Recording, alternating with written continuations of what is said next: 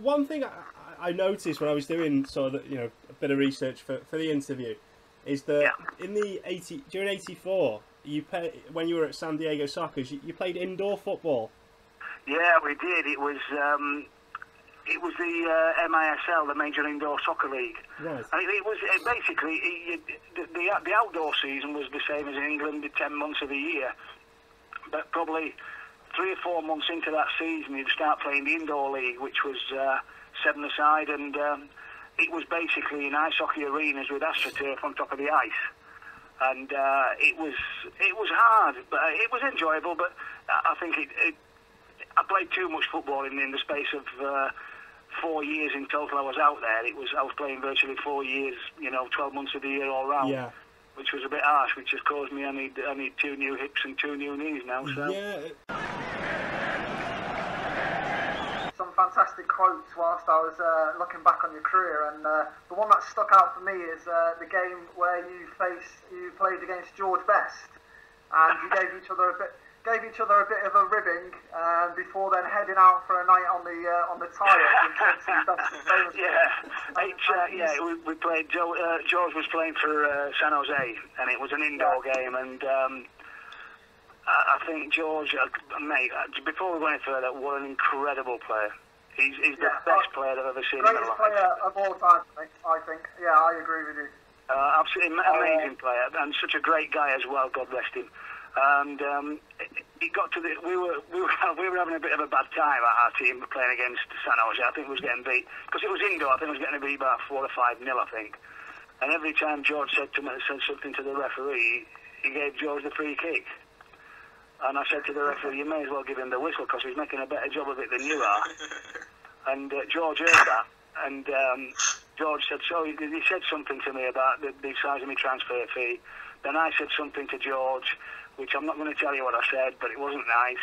And we just said, got on with the game. And after the game, I went around to their dressing room and said, mate, I'm sorry about what I said. I shouldn't have said it. And he said, when are you going back to San Diego? I said, tomorrow. He said, well, come down to my bar for a drink tonight, bring some of the lads down.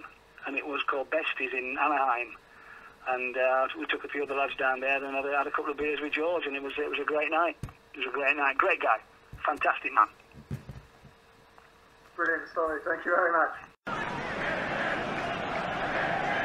And when you were playing in the North American Soccer League, was it coming towards the end of its popularity?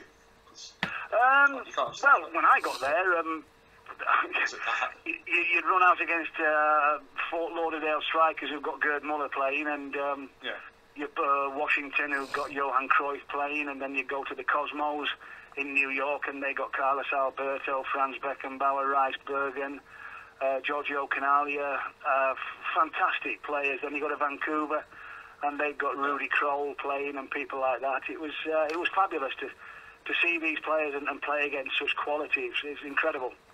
Absolutely incredible. Yeah, and making the All-Star team twice must be Sorry? Must be really proud, mate. Making the All-Star team twice. Yeah, it was great. The way things went at Manchester, obviously it wasn't the best situation. I think I went into an era there that was looking to start again and bring new players in. And after I'd left a team that was well established in Wolverhampton Wanderers, where I played with Kenny Hibbert and Willie Carr for about 4 or 5 years. And we've got a great understanding, but going to Manchester, it was a new era. Malcolm had come back for the second time, and I think it was the morning I signed, I think in the afternoon, they sold 4 players, which was Gary Owen, Asa Harford, Peter Barnes and Mick Shannon. And I felt it was just time that I needed to probably go abroad and play somewhere else, and I did that by going to the States, and it was a fantastic time. I really, really enjoyed it, and to make, like you say, make the All-Star team was it was a privilege. It was great when you look at so many good players that were there. from all over the world. You know, you've got Brazilians, you've got Mexicans, you've got Argentinians, West Germans. You know, they were fabulous players from all over the world, and it was great to be a part of that.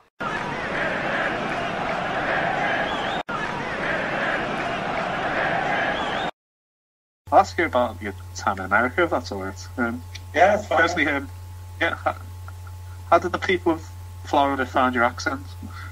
I know when I went to Orlando, they didn't understand what I said. I'll be honest with you. In America in general, the first thing they say is, "Are you Australian?"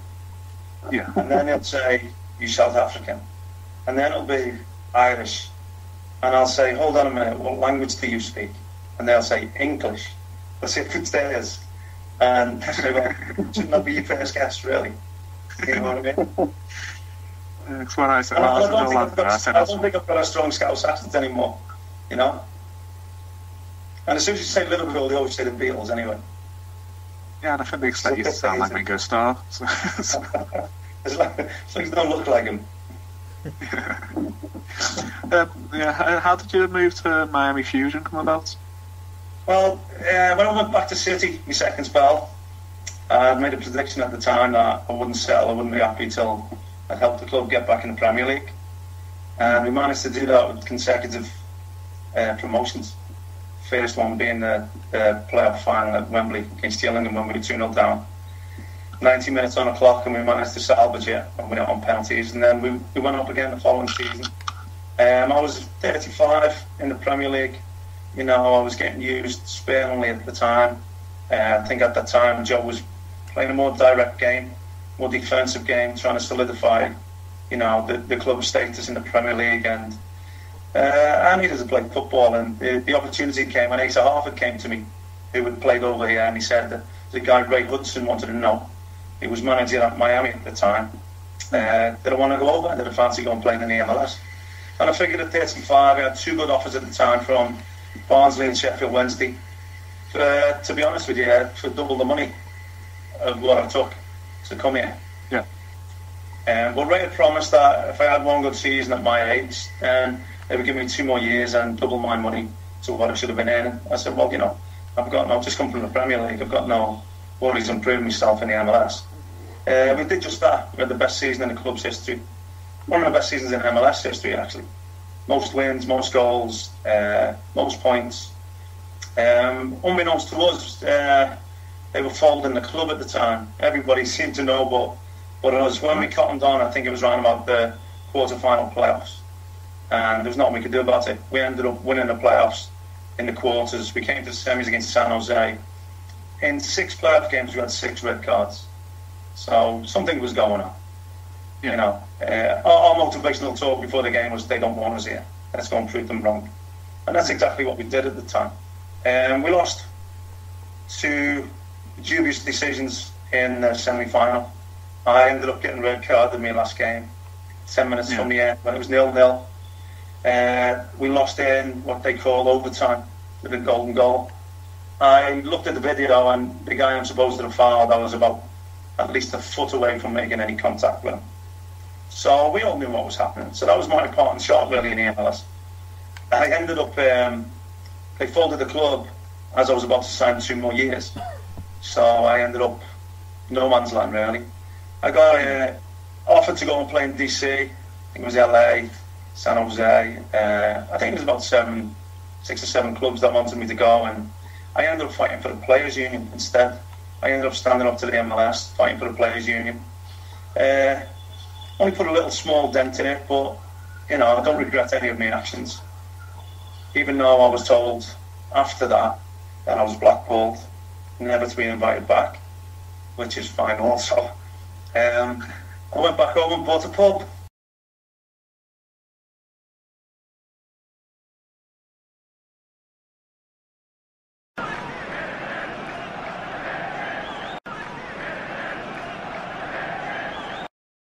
What tempted you over to Canada?